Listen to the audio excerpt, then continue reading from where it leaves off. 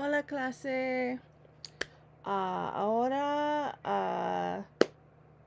hacemos una otra actividad y no hablo muy bien español. So thank you, Maestro Leon, for translating. trato, trato de aprender todos los días, pero no hablo muy bien yet. So we are making murciélagos de filtros de café, coffee filter bats. So for this project, you will need one coffee filter. I'm going to be making two. It's going to take some time to dry, so this will have to be done in two steps. So first part, you need a purple and black marker. You could use any colors, but they tend to look better in purple and black.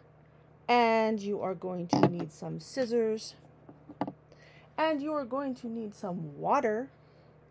And I highly recommend doing this on something that can be easily washed off, or lay out a trash, like a plastic trash bag, and do this on top of the trash bag.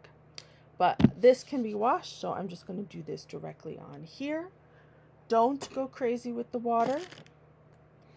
All right, first we are going to, this is going to be our bat wings.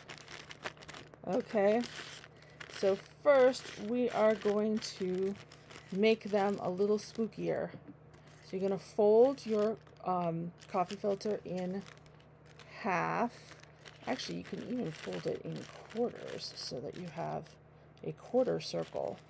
And then you're going to cut little bits out to make our slightly spookier looking wings.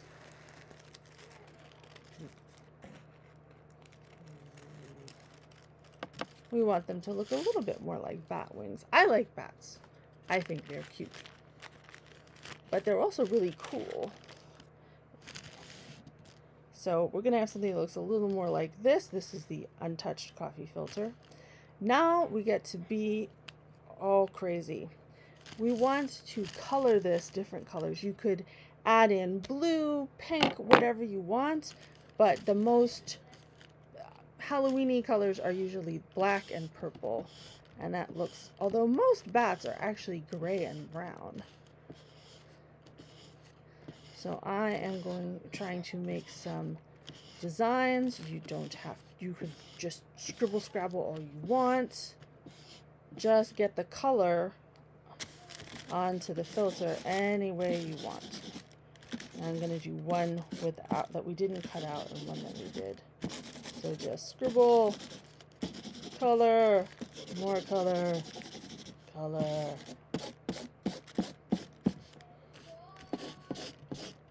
And Leah's in the other room making lots of noise.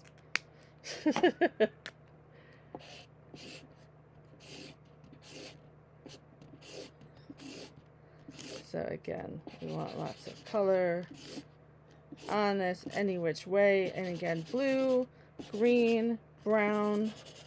I think everyone should have at least a purple and a black marker. So remember, we're going to need to let these dry for a little while in order for them to turn out the best. So we're going to need a place for them to dry. So it could, again, I highly recommend using trash bags. I included some. Now you're going to take a little bit of water. If you have a spray bottle that has just water in it, that would be great. But otherwise, we're just going to flick gently a little bit of water onto our coffee filter. And the colors will start to spread out and bleed. Bleed.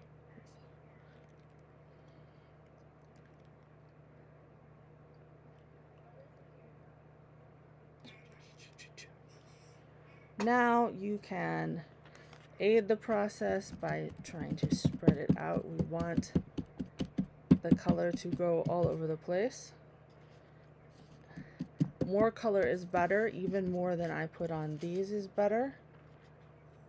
And eventually you're going to get, but see, it does leak through here a little, but it should come right off a desk or a hard surface. But don't get too close to anything you don't want stained. Okay, and you can see this one, I actually left some parts dry because that kind of looks more spooky. And so the best thing to do is to let that dry. But while we're letting it dry, and I'm going to move it a little bit over here.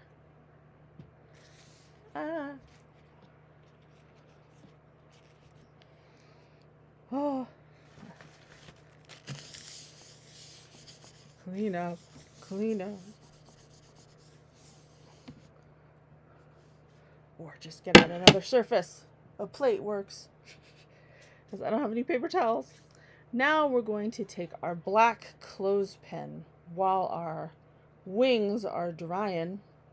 We're going to take our black clothespin. We're going to point it so that the ends of the clothespin are down, and we're going to put a little face of our bat on the top where the pin goes.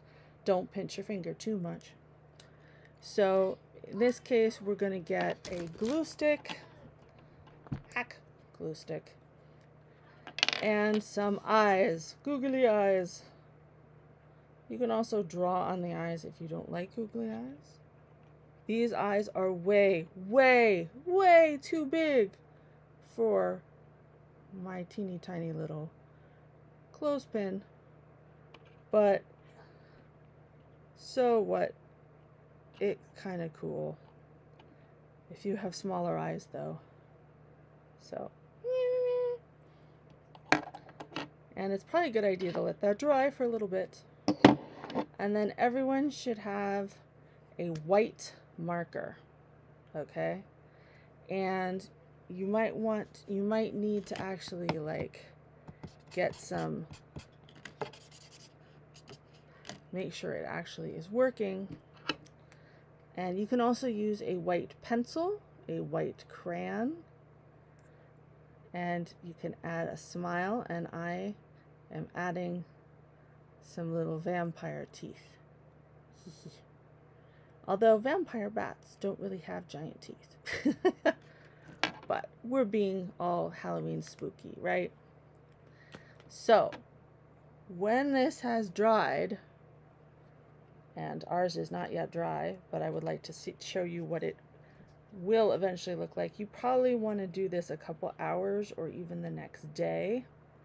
But if you don't have time, so you fold it in half, and then you're going to cut up, not all the way, just to there. And then you're going to use your clothespin, and you're going to go through that slit up. And once it's dry, these will actually hold up like wings. And we have our little bats.